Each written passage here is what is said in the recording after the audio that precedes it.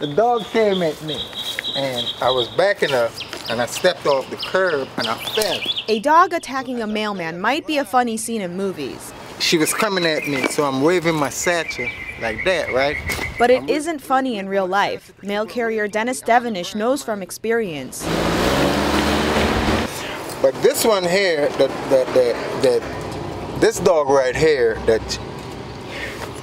it was I'm not sure, some sort of mixed dog. She got it from the pound. Nearly 5,600 postal workers were victims of dog attacks last year.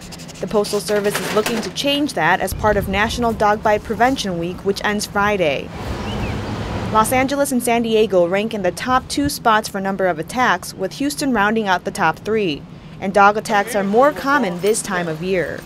See, this one is, seems to just play too hard. The dogs are out in the yard more when it's warm.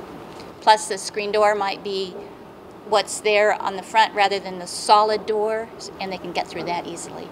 Dog owners can do their part in preventing attacks. We originally just had a mail slot in the door, and then we replaced that with an external mailbox because that was provoking her too much. And letter carriers can take steps to increase their own safety. Looking for signs of a dog, making noise before they go into a place, checking that doors are secure. All postmen bring milk bones. The key is to stay alert. Just remember that any dog can bite given the right opportunity. And that means dogs of all sizes, big or small. This is Susanna Pak for the Medill News Service.